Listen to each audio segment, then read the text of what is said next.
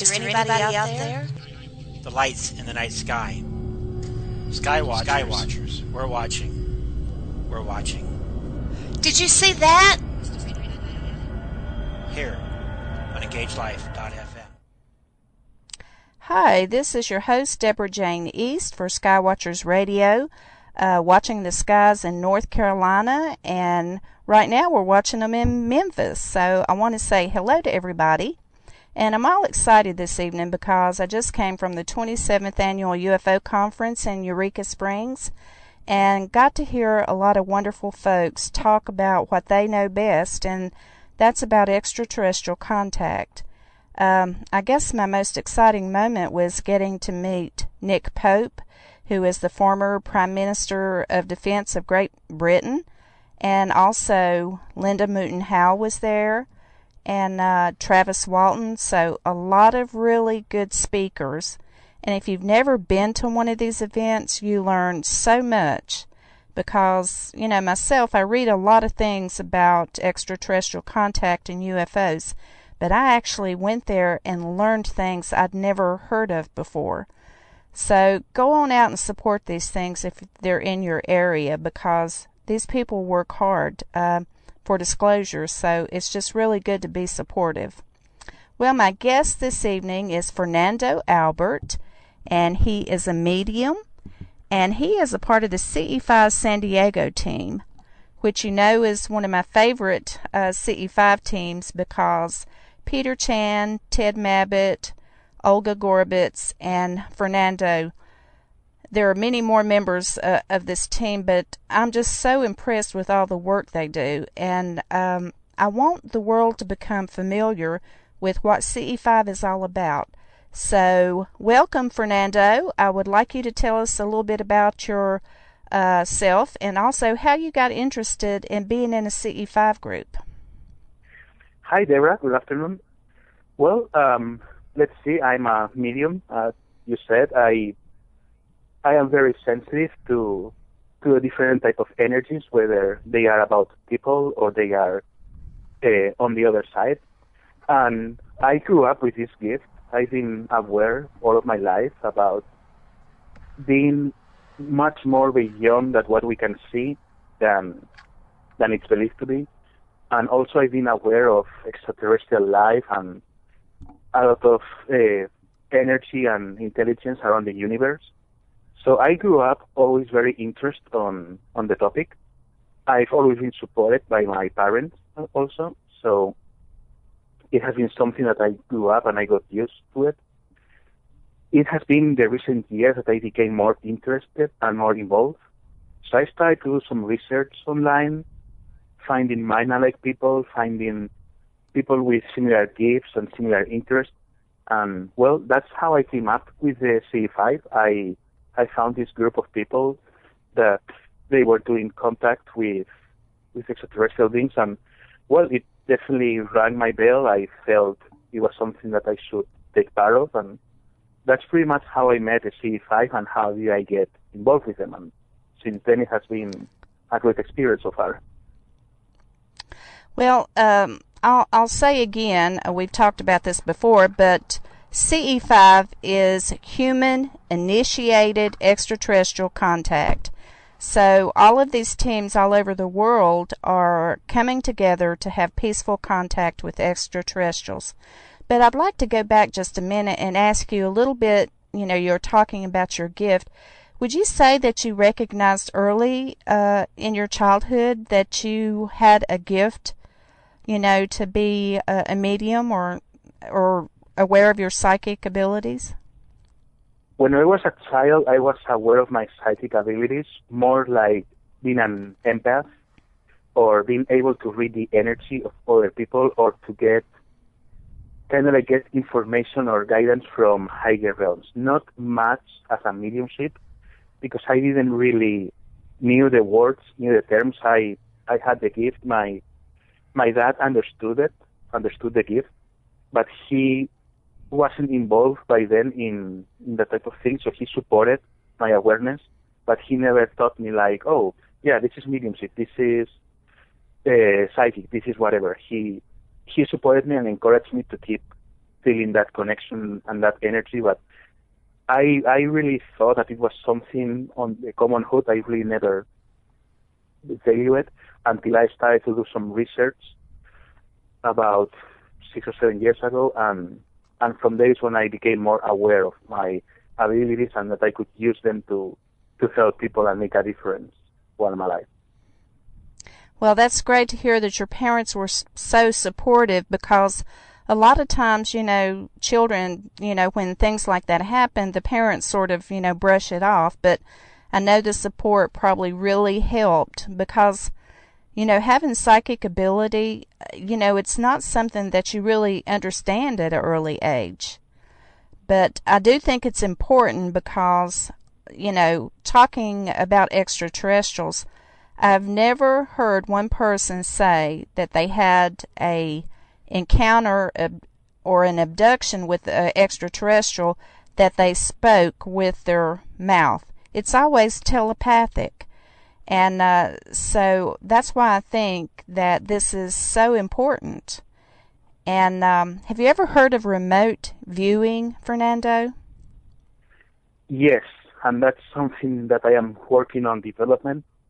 Sometimes I am able to do it and I grasp pretty good information, but it's something I always strive for the best, and until I don't want to say master, because you never really master anything, but until I don't get to a point of more stability in maintaining a successful connection, I wouldn't claim I can do it. But I have instances of remote viewing during the CE5 that were validated by other people and could validate a truthful connection. Wow. And for anybody out there that doesn't really know what remote viewing is, could you give us an explanation of that in your terms? Yes, it's something very similar, I would say, to astral projection, which astral projection is pretty much getting out of your body. We all have a soul, and we all are having a human experience. I like to say that we are souls in a human body, not the other way around. And so this is something that naturally happens at night, but we can get to the point to master it. Remote viewing is not exactly the same as astral projection. Remote viewing is more of expanding, at least from my own experience, expanding your aura and your clairvoyance to a certain point. It's like we are all connected. The energy is like a net. So it's like somehow like you surf the internet with a browser. Then the browser would be kind of like your mind's eye.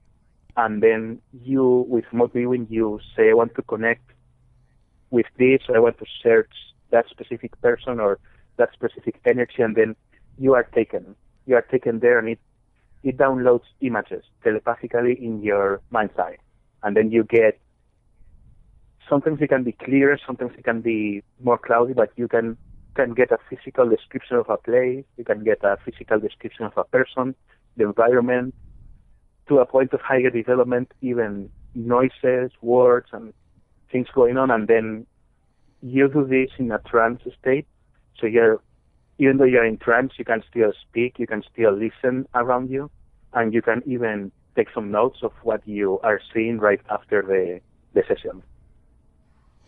Well, it's very fascinating to me, and for our viewers out there listening, believe it or not, the U.S. military spent quite a lot of money in the past on remote viewing and had pretty impressive results. And also, when I was doing research, I found out that other countries did this as well. So there definitely is something to it if the military wanted to invest that kind of money into researching it. So, I tell people, don't shake your head and think it's impossible, because things like this, people have been investigating it for quite a while. So, Fernando, when you get ready to plan, when Peter and the rest, when y'all plan a CE5 event, do you do any kind of preparation beforehand? Yes, we do. We like to do a small meditation, like a group meditation, kind of like to set the intent to receive predictions and somehow like to receive an overall feeling of what's going to be the session at night. Then we also like to do some individual meditations so we can raise our vibrations and our energy, because all these beings they have a different frequency of energy. We are in a dense body, so it's a more dense energy, while they are in a higher state. So it's like air. Cool air goes down, warm air goes up. And it's a matter of warming up your own air to be able to communicate with them. So that's another stage we do. We meditate, we set the intention. Doing a group intention is important because then we are all in the same page with a similar vibration, and then since we all have the same state of mind, it kind of like stacks. It's strong. It's like 1 + 1 is 5, not 2.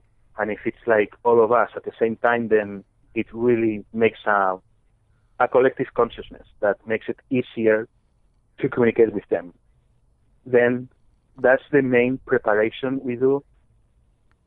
In addition, we are talking about the topic, like I said, making some predictions. I feel it's going to happen. I feel that's going to happen. Peter Chan really understands and likes numerology, so he does some predictions that way. I get senses towards the energy of what's going to happen or who's going to come and visit, or pretty much like a preparation and overview of what's going to happen. Then from there, when that's done, pretty much after we start the CE5 event, we do some premeditations again in a group, some exercises to raise even more our energy, following the CE5 protocol to communicate with extraterrestrial beings. And then pretty much is when we are all set to go. We sit in silent meditation, and it's when we start getting connections with them. That is totally fascinating. And like I said again, everybody in your group, very diverse, very dedicated, and y'all meet, is it once a month to do this? Say again, please. Does your group meet together once a month or more to do this? Yes. We like to meet once a month, but there are some smaller meetings, like when we get new members, it's an open group. We welcome people who is mind alike, and sometimes like maybe one day in a week or something like that. If we have new people, then we meet with them and we can like train them a little bit, tell them about the CE5, and we can even do some practice CE5. But the official one, to say it one way, it's once a month. All right, we're going to take a short commercial break, and we'll be back with our guest, Fernando Albert. Looking for a good time? ModernLoveBooks.com. The one place to find that special book for that special time. ModernLoveBooks.com.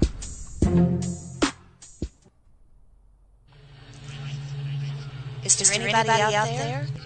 The lights in the night sky. Sky Watchers. We're watching.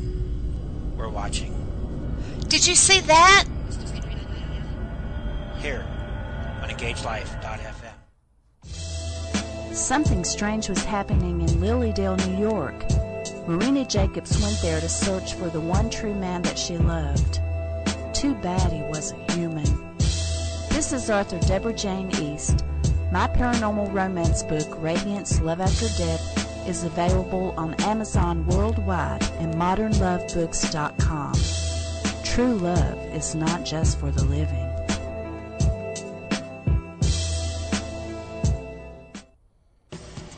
When someone asks you what you're doing today, tell them you're living life and having fun on Engage Life Radio. Call in and talk to our hosts about just about anything you can imagine and have a good time doing it. Stay tuned for more fun on Engage Life Radio.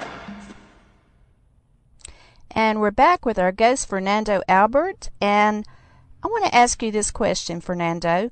Does it really bother you when people tell you that extraterrestrials don't exist and they sort of laugh about, contact? Does that bother you? Yeah, that has been one of my buttons, actually. It's funny you have asked that because even when I was a child, I could receive the classic insults, that everybody says, but it never bothered me. But when they brought up the topic of extraterrestrials and they said, "Oh, there can't be any life because there is no oxygen, there is no water," I would get really mad. In fact, in school, I had a perfect academic history, except one day when the biology teacher, and this was when I was like 17, when the biology teacher said why there couldn't be any life in other planets, and I kind of like fought his thoughts versus mine, and it didn't end well. I got in detention that day. Oh, well, I can see it's really a sore spot with you, and I'll have to say it is with me too, because there are so many planets out there and other universes that there has to be life. I mean, my way of thinking is, why shouldn't there be? But I also want you to talk a little bit about being a starseed. And at the conference this weekend, I was very privileged to get to be able to hear Sherry Wild, who wrote a book called Forgotten Promises, and it was about alien abduction and her finding out that she was a starseed, and it was fascinating. Could you explain to everyone about what that is and how you came to that conclusion that you were a starseed? Definitely. First, I will say what it's all about. As you all know, the universe is always evolving, it's always growing. There are new planets being born. There are new dimensions being created, and there's a constant growth. Right now, the Earth is on the third dimension, and now it's time for the Earth to ascend to a higher dimension because there are younger planets that will take its place. And for one or another reason, the planet needs help. It's help from more ascended beings, but for at least for what we know on planet Earth, it's not enough to have etheric beings that are going to help it, because unfortunately, through religion and through other means, it becomes hard to help on there. So that's why the starseeds were created, to say one word, which is pretty much extraterrestrial beings who are older souls. They have many, many lifetimes, and they know, okay, now it's time to help the planet Earth to ascend. And the best way to do it is to work from within, like I say. How? Well, being incarnated as a human being. Being incarnated as a human being, of course, unfortunately, we tend to forget many things, but there are other things that are within ourselves that we do not forget. For an instance, you can know someone is a starseed when they are born with fears, when they are born with a phobia. In my case, when I was born, like the first or second day as a baby that I got one of those baths, I got freaked out, and immediately my dad, who is also a starseed, knew what was going on. That's what what I was saying is what starseeds are about. Is like most of them, if not all, they have different psychic gifts. We all come with a purpose here, even if you're not a starseed, but usually starseeds are more in tune with their purpose, and they are like boosting things up to help other human beings who they have always been human, to tap into their psychic abilities, into their purpose, and keep the planet going, kind of like igniting the engine for planet Earth to ascend. In my case, I didn't know the term starseed since when I was a child, of course, but as I said, I always felt insulted really bad if I was told that extraterrestrials couldn't exist without water and things like that. And then also I grew up, as my dad is fascinated with the same topic, also a starseed, I grew up, watching Star Trek and documentaries about extraterrestrial life and everything, and I always resonated with it. Plus the fact that I always felt like I didn't belong. And it's not a matter of having a hard life, because I had always family around, friends, I was able to do my hobbies. A pretty happy life, I can't complain, but there was always something missing. And I would look into the stars and feel a deep sadness that I couldn't explain. From there, when I started to do some research, as I was saying earlier on internet, I was already working as a psychic in one store, a friend came to me and said, well, I believe that you are a starseed. I was like, oh, what's that? And then she kind of explained to me and invited me to do some research. So I did, and then it's when many of my questions were answered. I felt a deep connection with what a starseed was about, and it could answer many questions of myself, not being able to belong anywhere, not caring if I live in one or another city, and feeling a profound connection with the stars. And that's what helped me to really understand I was a starseed, and then meeting other starseeds, we all have the same feeling, the same experiences, and then makes the resonance a lot stronger. Plus, well, Fernando, you just really have a great way of explaining things, because I can totally understand, about that. It's almost like you feel homesick, for something else, but you can't quite put your finger on it, because, to be honest, I have felt like that myself, And, part of the reason why I'm doing this show is because I love to watch the night sky. And so that is really, you explained that very well. Let's talk about some of the successes that the CE5 groups have had. Could you explain a little bit about one of your best meetings that you had together, and what happened and what you saw? Yes, definitely. The first one that comes to, well, we have been having some successes as far as flashing orbs on the sky. I'm sure you all know, but if you don't, on the CE5, we also have some apps and some software that will tell us if there is a satellite or something. And we have been able to spot like white orbs on the sky that were no satellites, and of course there were no airplanes or anything, plus some mental connection. Now it's coming to my mind a very strong connection that was validated, that I felt that something was touching me on my back, and then I asked again to be touched, and it happened. And when I brought this up, other members have also felt a similar experience. Or, for an instance, in another successful contact, I would say, we were seeing a bigger group. We were like 6 or 7, and I had a download. With a download, I mean I had like a vision, somehow a short vision about a white electric type of being, and with a feeling. And then other C5 member that was sitting almost opposed to me was able to get the same exact feeling.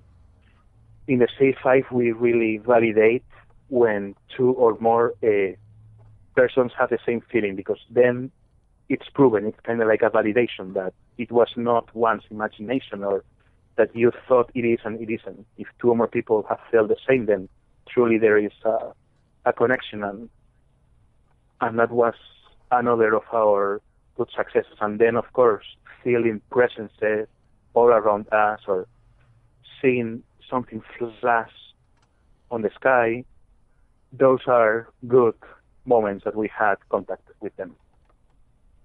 That's pretty incredible. Is your team able to, do y'all do videotape or pictures or anything like that? Not at this moment. That's something we have planned to, but we want to increase the energy and to increase the communication with them first. I believe that some pictures have been taken. I'm not 100% aware, but that's something planned for the future. Oh, that's great. And I don't know, I think I did send you pictures of the 2 geodes, the stones that I was holding when I was doing one of the first interviews with your team. And when I showed the pictures to Peter, he seemed to connect, with both of them. What do you think of that? It was a weird thing. I knew I had to hold those stones and then afterwards to take a picture, and I didn't know why. Could extraterrestrials really contact in these ways, like by those images on the stone, And, you know, you've just described feeling a touch. You know, it's not just seeing things in the sky, is it? No, definitely. I believe through gemstones of all kinds, they can communicate. I believe that everything pretty much has a consciousness, and especially crystals. They can be very powerful. That's the reason why we can feel drawn to a crystal, say, oh, I really like it, I have to have it, or I want to buy this, or maybe you see the crystal and you don't care for it. Even if it's the most beautiful thing, you don't care for it because there is a more profound connection. And, well, definitely I do believe that extraterrestrial beings can manipulate matter to communicate to us. In fact, this might go a little too beyond the topic we are on, but it is said through channeling and through people that has remembered things from past lives that in times of Atlantis they were able to communicate with extraterrestrial beings through crystals. And then there is all these crystal schools that still exist nowadays that it seems that they were devices to communicate with beings from Orion. So definitely I do believe that they can communicate through us. Not only they can, but they do already, if you are open to that. That's really incredible. What kind of message, what do you feel like the message of extraterrestrial contact is, Fernando? What do you think they're trying to say to us? What is their message? First of all, I believe it's a message about disclosure, about kind of like it's time for you, Earthlings, to be connected to the higher net, to say it one way, to be connected to a higher consciousness and to a higher awareness. Kind of like it's time to evolve. Come on already. But of course, in a way of love and compassion. Since, unfortunately, for one or another reason, not everybody is open and, well, it's not as easy as landing in a ship and saying, hi, we are here to help you, then that's why they use starseeds, and that's why the awareness is slowly coming up. And I believe that day after day they are more and more starseeds, and even on some higher position that are starting to bring awareness and starting to bring messages of love and messages of bliss. I do believe that in higher realms of existence there is no negativity, so anything that is negative does not even exist, and they want Earth to experience that, which means no pain, no worries, no sadness, no nothing, not even no. Only yes, wow. Please. That's what they want to Well, bring. you know, What? I've heard this said before, and I think it's a universal message that they do want to come in peace and they want the best for us. So I do hope that you will continue with your team and keep on doing what you're doing. It's been a pleasure speaking with you. And could you share how everyone could get in contact with the CE5 team? And also, you have a personal website. Could you give us those links? Yes, my personal website is Fernando Albert, like my name, medium.com. Again, it's Fernando Albert, medium.com. And medium would be like size medium. That's the way to find my website. And to contact the CE5, you can send me an email if you like. You can either use the contact me tool on my website, or you can send me an email to fernando@fernandoalbertmedium.com. And also there is a Facebook group. It's CE5 San Diego, and you can also look that up, and you can be in contact with us that way. Well, it has been a pleasure speaking with you, and we are out of time. We're on the road, and our battery is going to go dead here shortly. So I just want to say that it's been a delight to get to know the team, and I look forward to further expeditions. And please feel free to share anything on our Skywatchers Radio Facebook page. And I wish you all the best, and I hope to talk to you all again. I want to thank everyone for tuning in to Skywatchers Radio. We're broadcasting live from Memphis, and look forward to talking to you next week. Thank you so much, Albert. You have a great evening. Thank you too. Bye-bye. You've Bye. been listening to Skywatchers with Debra Jayne East. Contact us, skywatchers, facebook.com, or Alien Chronicles for more information.